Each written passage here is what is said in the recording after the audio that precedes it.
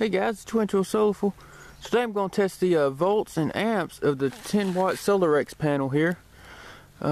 See how much it's producing really. I'm expecting it to be probably about a half an amp roughly, give or take a little. So it's a little cloudy, so probably won't be real accurate. Hopefully I'll just wait for the sun to come back out and then I'll test the actual volts and amps. But I'm going to give you a look at the back label and let you see the specs of it real quick while the sun's trying to come out. Alright, so there's the back label. Hopefully you can see that. I don't know if you're able to see it. It's kind of faded, but it's on the top it says 9.8 watts, and then where it says P max it says 9.8 watts. Right there at the bottom, the IP max, that is 0.45 amps. So it should be about a half an amp roughly. So let's go ahead and see if the sun ever comes back out, the amps and volts on this panel. Alrighty, so the sun finally came back out, and let's go and test the volts of this panel. We'll do the volts first, then we'll do the amps.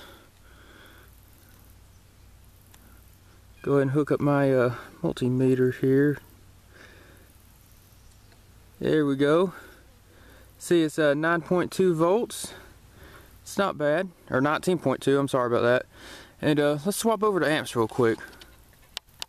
Wow, look at that, guys. It's actually more than what it's rated for. It's rated for 0.45 amps, or 0.45, and it's putting out right now about 0.65, 0.64. So that's really pretty impressive right there.